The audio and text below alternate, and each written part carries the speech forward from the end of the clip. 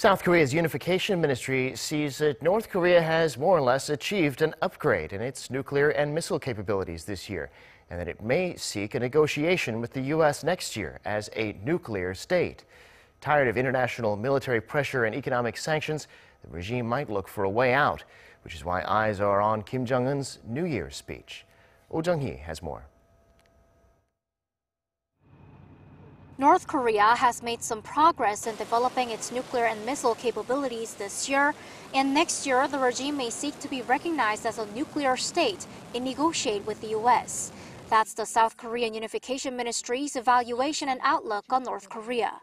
The ministry says Pyongyang has enhanced its nuclear capabilities and missile range through September's nuclear tests and multiple missile launches this year. But the ministry says it's still unclear whether the regime can actually fire an intercontinental ballistic missile with a nuclear warhead. The economic impact of international sanctions is starting to hit the regime, as figures show the North's trade with China decreased by over 10% in November compared to last year, and total exports fell by almost 32% on year. The number of its overseas workers has also dropped. International humanitarian assistance for North Korea is on the decline, and several of its ambassadors have been expelled, which implies the regime is becoming further isolated. The Unification Ministry says the regime may seek a way out of its current state next year, and that's why the young North Korean leader Kim Jong-un's New Year's speech next week will draw much attention.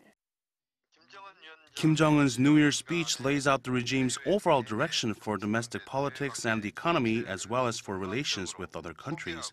There's a high possibility that Kim may declare the regime's completion of its nuclear weapons program and turn toward a peaceful dialogue with the surrounding countries. For the last 2 years, Pyongyang has been passive in interacting with Seoul, making no replies to Seoul's suggestion of military talks and Red Cross conferences. The Unification Ministry says it'll pay close attention to whether the North will hint of a change to that through the upcoming New Year's speech. Jong-hee, Arirang News.